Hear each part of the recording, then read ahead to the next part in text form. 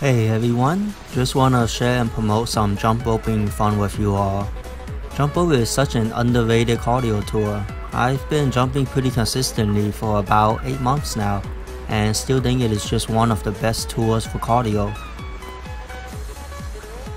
There is still so much for me to master and learn. I've just started finally giving the side swing some practice.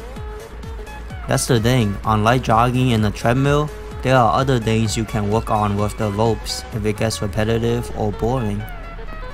So skip the boring task of just moving your legs back and forth in the treadmill and instead get into jumping.